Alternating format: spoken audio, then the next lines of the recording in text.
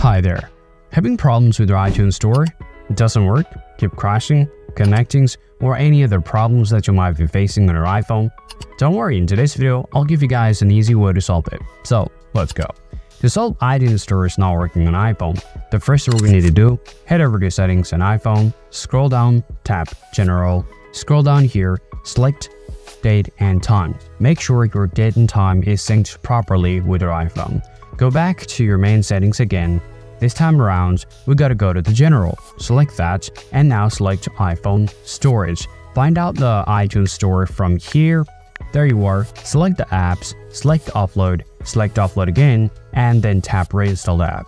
Now, this might take some time, but if this takes more than enough time, but you see your apps is not uploading, then you have to be 100% certain this problem is happening for the internet. In that case, you can always enable airplane mode for about 10 to 20 seconds for the quick restart for the network, and then you can turn it off. Or what I really recommend you guys to do, you can switch your network. Let's say you are using Wi-Fi, then you can go back to mobile data, or if you are using mobile data, then you can simply go back and turn on your Wi-Fi to see if that works or not. The next thing we're going to talk about is the restrictions for the application. So you can always go to the settings on your iPhone, come to the main setting page, and here we gotta head over to the screen time, select content and privacy restrictions. So make sure to disable the content and privacy restrictions right on your iPhone.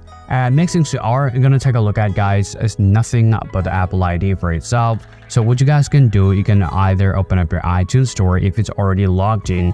I highly recommend you guys to log out from the iTunes store, and after that just re-log in again to see if that works or not. Or you can do the last work, which will definitely work for you unless you have the problems with the network. You can simply delete the apps entirely from your iPhone and then reinstall it back again directly from your app store, and hope that would work for sure on iPhone. Still have questions? Please drop it in the comment section to get further help. See you guys soon.